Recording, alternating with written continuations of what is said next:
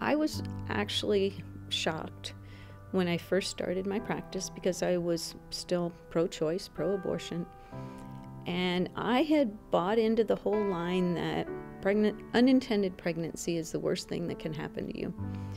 And I truly believed that these poor girls were going to have a terrible time, their families were going to throw them out, they wouldn't finish their education, that their life would be over.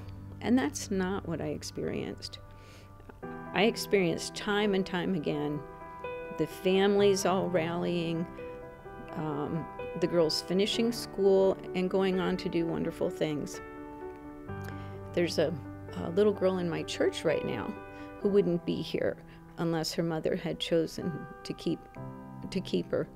She actually was planning on going to medical school, got pregnant, and I'm sure considered aborting her, and she didn't.